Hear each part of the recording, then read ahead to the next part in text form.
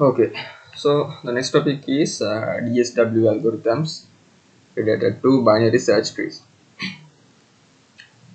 Okay, so first let me show you what is this unbalanced tree and balanced tree and what is a DSW balanced tree. Then it is easy to understand what is this DSW algorithm does. So we know that binary search tree has a specific code that when it is inserting data, so let's say there are three nodes corresponding to XYZ, then Y must be less than X and C must be greater than X. So that is the rule of binary search tree. So when you are following this specific order, our binary search tree can go at any height. So this can be maybe a height of 3 levels or maybe 4 levels or any kind of a n height. Okay. Well, this height is caused to data retrieval or data searching or deleting efficiency. It causes a performance issue because later when we are discussing binary search tree, we give a solution for this matter as well. For now, just remember, if a tree height is very high and the tree is not bushy means the nodes are not in consecutive manner. So if the height is very large, then such a binary search tree is not efficient to access. Okay, therefore we must balance such a binary tree. So if we balance such a binary tree, then that binary tree will become some sort of a bushy binary tree. Then we can consider that nodes are existing in consecutive manner, which is highly efficient. So that is the basic idea about this DSW balancing. So we are basically balancing a binary search tree. So this is the initial unbalanced tree. So this can be some kind of a balanced tree like this, but it is not DSW balanced because in order to DSW balance, it must follow this specific code where we can see that let me change the color. Here we can see that the order of nodes the order of nodes are left to right, and that is the field order. So in here the leaf nodes are filled in a dynamic manner. There is no node, there is no node, but in a DSW, in order to fill the corresponding leaf node, it must start at the left side and it goes to the right side. Right?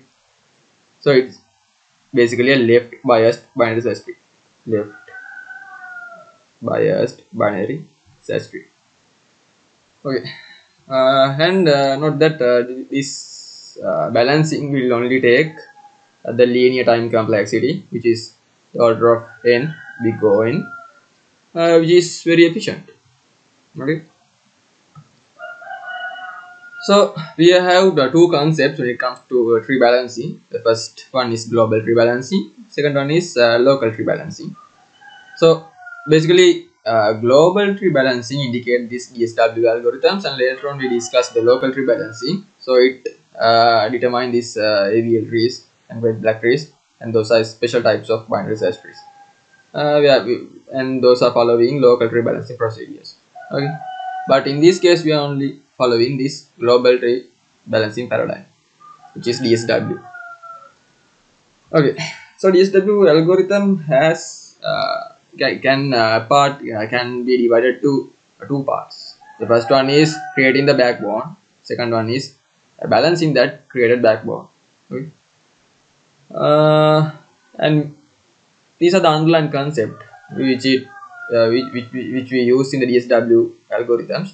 So we have the proper understanding about binary search trees and how they works, and tree rotations. So there can be left rotations, right rotations, or things like that. And yeah, we need some other stuffs as well. So those are the basic two parts. First we have to create the backbone, then we can balance that corresponding backbone, then we will have the DSW balanced binary search tree. So this is the node structure that we are going to use. So this is the exact same node structure that we used in the binary search trees. So there is a node. So this node has two pointers, left and right, and it has some kind of a data value, let's say x. So we store our data over here, and this left side will point to some other node, and this right pointer will point to some other node. Okay, so it will go like that. So that is the basic node structure. So this is the inserting paradigm which we discussed in the first episode as well. This is just a binary search tree insertion. So first we look at the corresponding empty node, so empty pointer. Therefore we can store that new node. So until we found the corresponding position, we move our data to left side or right side. So if our data is less than root data, then it will go to the left side. So if our data is greater than, so this data so suppose this x is my data, okay, so this is my data, and this data is existing data. So this is my data, okay. So my data is greater than the existing data, the corresponding node, then such a data will be passed to the right side. Okay? That's the binary search tree order.